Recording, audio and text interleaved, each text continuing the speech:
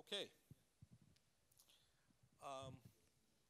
Well, if you're here, you definitely want to know about how to properly build a blockchain-based distributed application. Generally speaking, this is a good place to be because evangelists would come here to, in the right setting, and that would be typically forward-looking, aspirational, etc. We are here to be a little less aspirational and forward-looking, a little more retrospective and rearward-looking to discuss our experience in actually things that have worked well, things that haven't worked well, and what did we end up building as a set of capability, a framework to help businesses, to help companies construct distributed solutions that are realistic, that are functional, that will work in the real world production and scalable environment. So it's not aspirational, but hopefully it's practical. I was talking downstairs to somebody and say, imagine somebody standing up here and talking about how TCP/IP will change the world, or SQL will heal disease. Okay? And yet that's what happens with blockchain today. People talk about blockchain as some kind of a magical wand that you can wave, and somehow it's going to do all of these magical things. Yet blockchain, distributed ledger, is much closer to TCP/IP and SQL and such utilities and tools than anything else. And that, when we finally get to a point where people start talking about blockchain in the terms of that they do as tools such as TCP/IP and such as SQL, we know we have reached the point of realistic use of this technology and proper and appropriate functional use of this technology for enterprise purposes. What I'd like to cover today, and I will turn it over to our team members who built the framework, is we will ask Andrian to actually cover the components and experience of building a framework and why we believe, generally speaking, those components are a minimum must if you're going to build distributed applications. And then we will ask Alex, where is Alex? There he is, up there, different Alex. But this Alex is always willing to talk as well. To touch on some of the use cases. And we will take some Q&A if there are any left over at that point. We're starting a little late, so we'll try to get through it in time as scheduled. So without further ado, Andrian, please, it's your floor. Or maybe that one. I think. Yeah, thank you, Yuri. Thank you, everyone for coming. And what I'm going to talk today, I'm going to talk about the work and the framework which our company is implementing. But before talking about the architecture of our framework, I would like to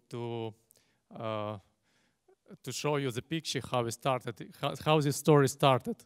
Before a few years ago, before starting to investigating and before starting the real implementation of the framework, we needed to understand what actually blockchain technology is. We needed to understand advantages and disadvantages of the technology. The main advantages are quite obvious. It is decentralization, and it is no censorship. It is trustless environment, but we needed to understand what we should pay for these advantages. And actually, blockchain technology has a lot of challenges which you need to deal with. Actually, can anybody say the disadvantages of the technology, of the blockchain technology? Low latency, okay. Do you know more? It's slow, okay. Something else?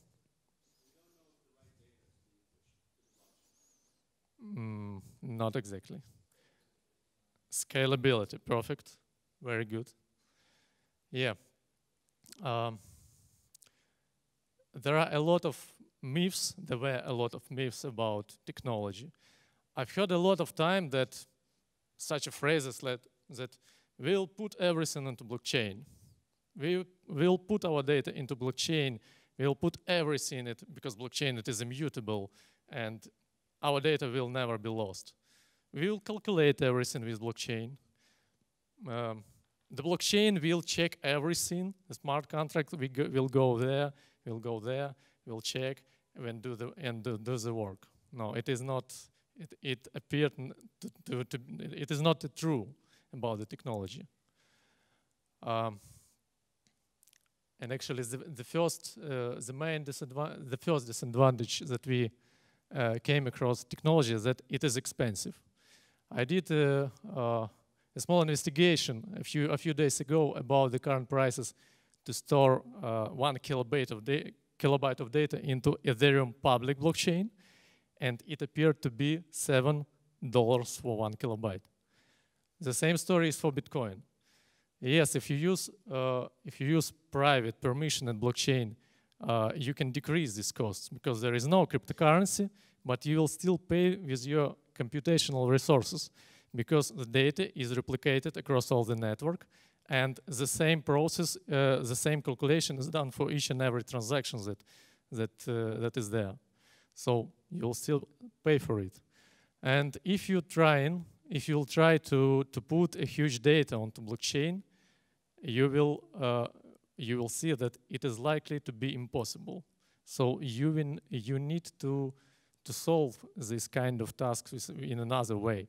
For example, you can use traditional database, store your data there, and just store a hash of this data into blockchain. And it is enough to reach immutability in this data if the big size data is properly replicated in a decentralized way. The next challenge is that transaction commit time is slow. For public blockchain like Ethereum, it is 15 seconds.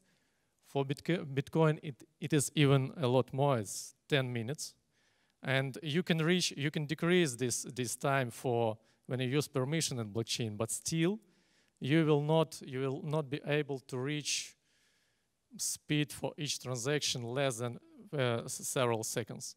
It is due to restrictions of the network protocols. You need to reach consensus for each and every transaction. That means that you need to have deferred work for each transaction that you do with the blockchain. For example, we had a use case when we tried to transfer a small pieces of data via blockchain for one specific use case, and our test environment was generated blockchain blocks each second, but there was a communication between peers which needed to transfer their data several times. If I'm not mistaken, it was 4 times in each direction, and the whole process was completed in about 1 or 2 minutes. So you need specific. You cannot solve these tasks with blockchain technology only. You need something like to deal with a queue of tasks. You need to use other technologies like message brokers for this. Decision-making process in the network is quite slow because there are some types of decisions that can be done only in democratic way, only in decentralized way. For example, if you need to change the version of your smart contracts, change the version of your core logic, you cannot do it via the central administrator. You need to agree, get each and every member of the network. You need to get agreement, and as far as it is agreement, usually it is voting. Then this process takes a lot of time. this should be done with appropriate processes. Incentivization of blockchain network should be well thought out, because this network has no single point of control. That is why we have a tragedy of commons here, because it is a shared resource. For example, one of the members of the network can consume a lot of resources, as it is depicted here. The member can consume, one of the members can consume 10 transactions per second. Some of the member does not consume at all. This can happen, for example, if some of the members would like to have DDoS type of attack, just flooding the blockchain with a lot of fake transactions, and the blockchain network will stuck in that case. In public blockchain, it is usually solved via a small transaction fee for each and every transaction. But if you do it with a permissioned blockchain, you need to solve it on your own because you don't have native cryptocurrency.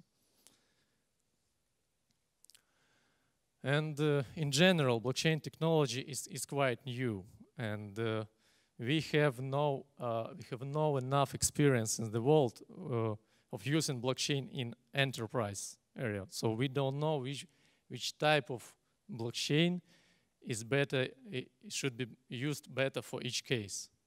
And that is why we are trying to build our framework to be pluggable and to use any type of blockchain.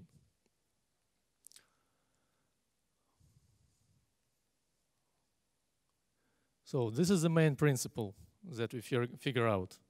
Blockchain should be used, can be used for decentralization, but no more than that, because of all of these restrictions. This is the architecture of a single node. So what can be built with our framework? We can build a network of companies, network for companies, and each of the companies will have this stack of technologies in a single node.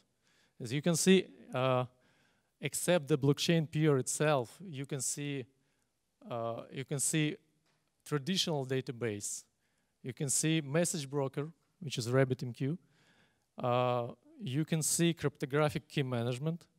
It can be useful if you need to have compliant cryptographic storage. It is just an example. How can it be? Because the low layer is pluggable. You can add additional types of blockchain, for example, at the low layer. If you can use permissioned blockchains as well as public blockchains.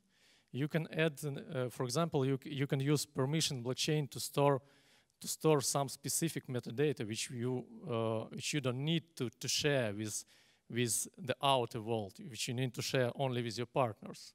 And you can additionally use separate module at the low layer, which will be connected to the public blockchain, and you can use it for payment, for example, via cryptocurrency. We have high-level APIs here, and with this high-level APIs layer, it is possible for developers and for companies to implement business logic and do it in a fast and efficient way, because all the complexity of all the underlying layers is hidden. And we already have several integrations with real partners, and we are implementing business logic with this specific layer. So an example of communication of two companies can look like this. The companies have common blockchain network. It can be public blockchain. It can be permissioned blockchain. And the data transfer can be done via direct peer-to-peer communication between company nodes. So in that way, we can avoid all the restrictions that are there with blockchain. We do not transfer data via blockchain. We do not use it to store huge data. because the data itself can be stored in a traditional database, which is MongoDB, for example. And as soon as this data can be shared or should be shared to another company, you can write a specific logic to share it.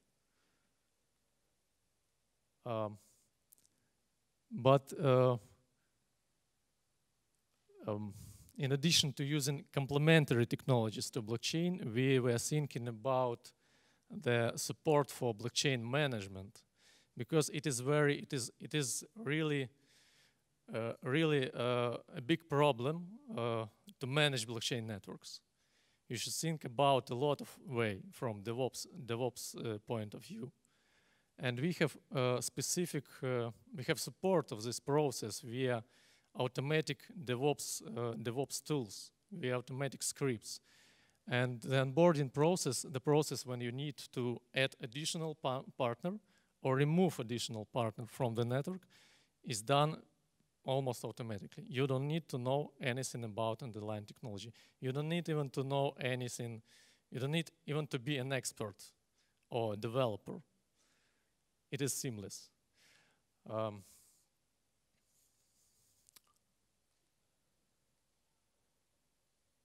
I think this is it related to architecture. We have the current stage of our framework is a beta version. We are ready for real integrations, but we have plans for the future. The primary option for blockchain is Ethereum-based network. Currently, we use proof of authority type of blockchain. But we can easily migrate to public Ethereum blockchain. We have plans to, in our roadmap, to implement other types of blockchain, maybe Hyperledger, maybe Exonum or NUM blockchain frameworks. We need to complete performance and stress testing with different types of blockchain. We need to implement BPNN. It is a business process and notation tool. We are going to implement it on top of business logic, and with the tool it is possible to use graphical tools to work with and to create this business logic. Versioning system of smart contracts, data management service, which is a central service, should be completed as well. It is on our roadmap. And we have plans to investigate and to implement decentralized storage modules in our stack. I think decentralization, it will add additional possibilities in terms of decentralization. Yeah, this is it. Do you have any questions? Yeah, please. Alex, can you share with us some product management experience? Yes?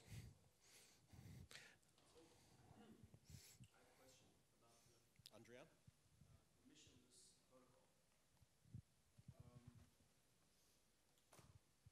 There can be repeated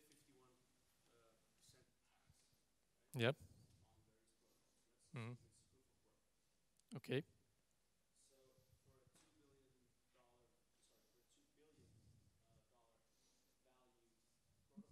Mm-hmm.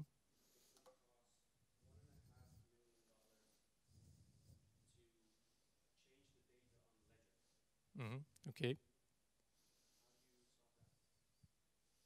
We do not, because we do not have proof of work as a primary option. I think this problem will not appear in most of the cases. First of all, our first option is to use proof of authority, Ethereum consensus protocol. So there is no such type. Such type of attack still is possible if more than 51% of members will agree to fake the network. But if more than 51 will agree, you cannot do anything here. But it is not the case. It is not the case for many networks. The numbers that you mentioned, it is not the case. Yeah. If I understand you correctly, Provectus, you're building something like an intermediate layer. That would be like an abstract or some primitive language for interfacing between different kinds of blockchains and the user. Am I right? Something like that. That can be the case. We are building a framework. If you need for your use case to have more than one blockchain network in the stack, it can be done. So for example, if you need to transfer data from Ethereum to Hyperledger, for example, that can be done if that is the use case. Different blockchains and different technologies, they could have different semantics. They could provide different kinds of ways to deal with them. For example, some blockchain could provide something like a cost rating, and another blockchain could be completely trustless, and another one would provide something like a, I don't know, three-way confirmations or something like that. So to support all this kind of stuff in your framework, you will have to write API function for this, and the resulting library could be enormous. How are you going to deal with these discrepancies in semantics between different underlying technologies? If you remember the picture, there was a layer of APIs. It was the second from the bottom. Yeah, we need to put some investigation for specific type of blockchain. We need to implement API. And the higher level, if you remember, will be unified. A program. That's what I'm talking about. Yeah. You can't unify everything because you define everything in the language itself. Maybe, but there are specific type of operation. For example, put a hash onto blockchain, vote for some decision. That can be done, I'm sure, that can be done with any type of blockchain. Just I mean that even if you manage to do some kind of language that API that includes 90% of operations that could be done on modern blockchains. First one, this thing could block eventually in time. And the second problem, you will still have to provide the user the access to the underlying technologies, like you have pointers in C, for example. You could do away with pointers in C, but this is a part of the low-level interface out there. So do you plan to provide this kind of low-level interfaces for users? it is already done. It is possible to access the lower. If you need a more granular control, you can access a low level of APIs and do what you need. Just to not dwell, we could talk about it later, but on the semantics issue, the issue of semantics in search currently is not in the framework intent for an enterprise connection. Now, that is kind of a roadmap issue in terms of how do you ultimately go across and locate generically things that are of different objects. That is part of the thinking in terms of the graph search and kind of a semantic search. But clearly, this is not right now in the scope of, this is walking before running type of things where you need to store digital assets, objects. You need to be able to move them between participants, secure them, move them, permissioning between them. That's the real intent here. It's kind of a very straightforward, basic proposition for enterprises that are looking to deal with distributed digital objects. Yep. How do you secure permission protocol? How do you make sure bad actors act accordingly within a permission protocol? Good question. We have a basic logic when, first of all, each of the members which is onboarded is written into specific smart contract. So no one from these specific members can make any transactions. And as far as if anyone would like to play not by the rules, it is, as far as blockchain is transparent, you can see it right away, instantly. And if you remember, there is offboarding process. According to our our default logic, this misbehaving party can be offboarded by collaborative decision. So it's quite easy to implement.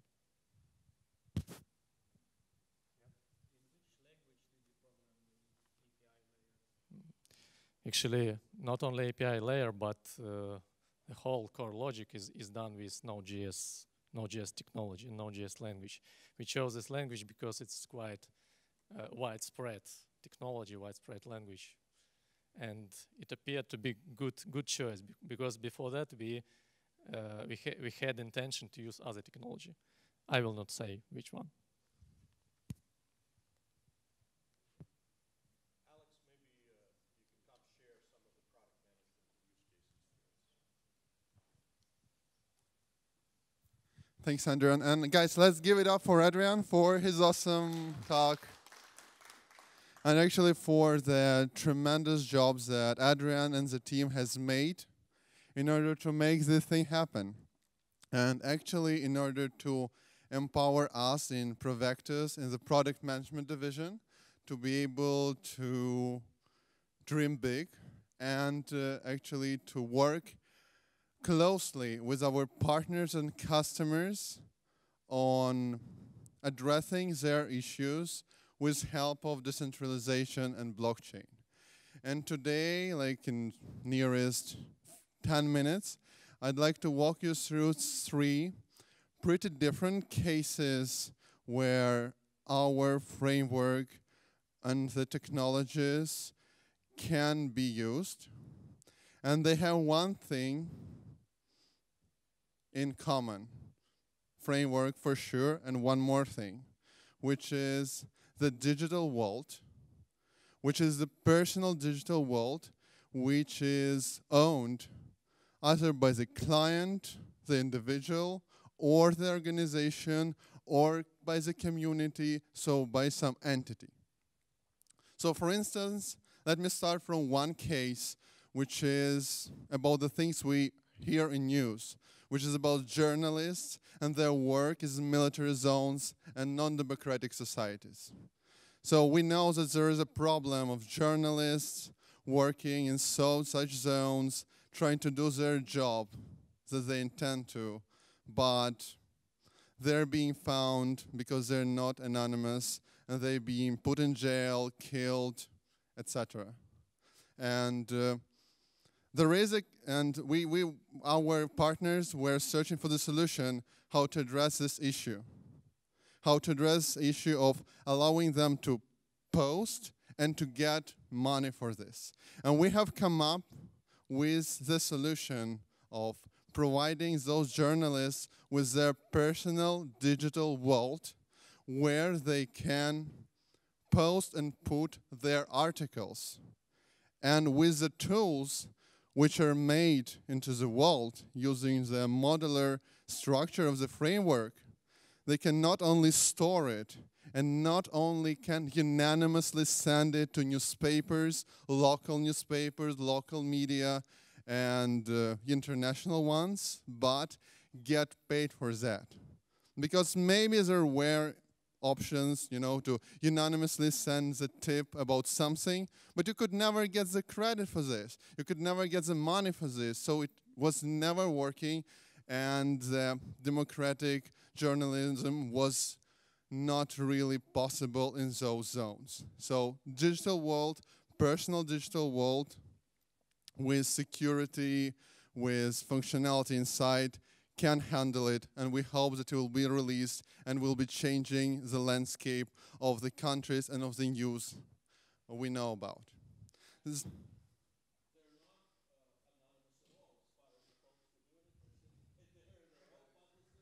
Yeah, let's give it up for them because that's a very important thing.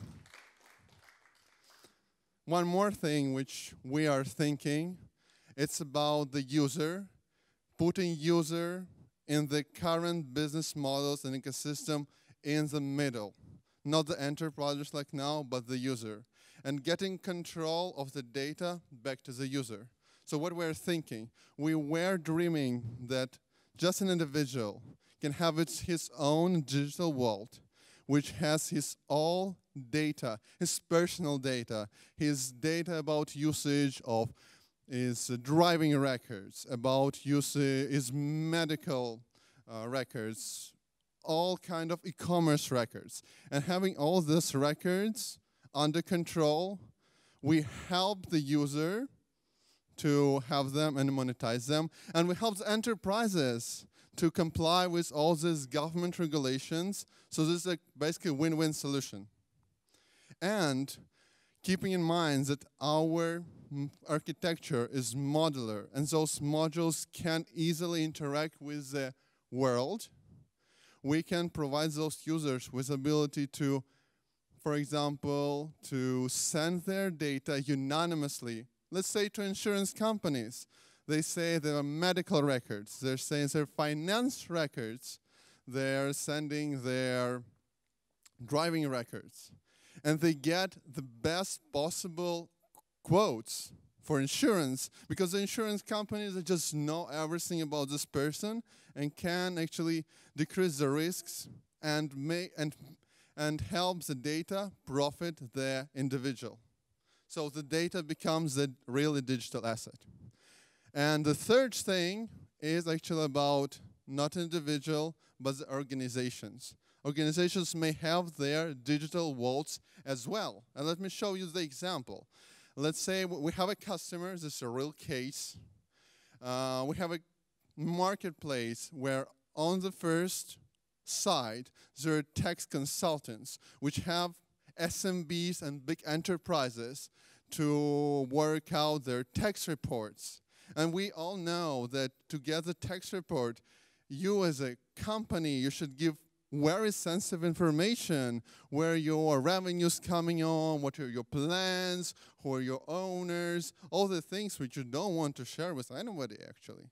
And that's why some companies, they hire big departments of people who are working like 1 month in a year, but getting paid 12 months in a year, just like not a perfect mathematics for the enterprise. That's why we have come up with the idea, what if we say them, you keep your data in your digital vault. And those tax consultants just work with the data in your digital vault. And they cannot get it to themselves. And the awesome thing that actually this candy here, that not only that tax consultant can get this information, but the marketplace, they don't have access there because it's all decentralization and it's control over the data for the organization or individual in the core. So again, the concept of digital world, keeping the data, having the modules which help you to communicate with the world. It's in the core of all these cases which we can empower with decentralized technologies, with blockchain, and we can accomplish them quicker and in a more efficient way if used with our Provectus blockchain framework. Thank you. Any questions, guys? And one more thing, if you have some ideas of the business models like this, we appreciate if you just text us, give us a word, because we think that blockchain problem is in tech, maybe, and we're trying to fix it, but it's even more in how it can be used, not in 10 years or 100 years when we're apparently all dead, but now in the current enterprises, in the companies which are funded now or will be founded next month.